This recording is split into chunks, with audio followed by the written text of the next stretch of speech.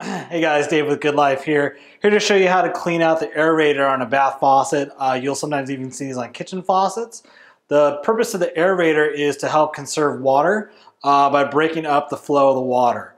Over time, it will get built up with sediment, especially calcium, especially here in San Diego, we have really hard water.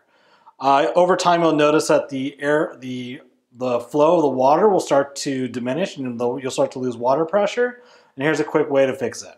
You want to unscrew the housing for the aerator, and if you see inside, that's going to be your mineral buildup.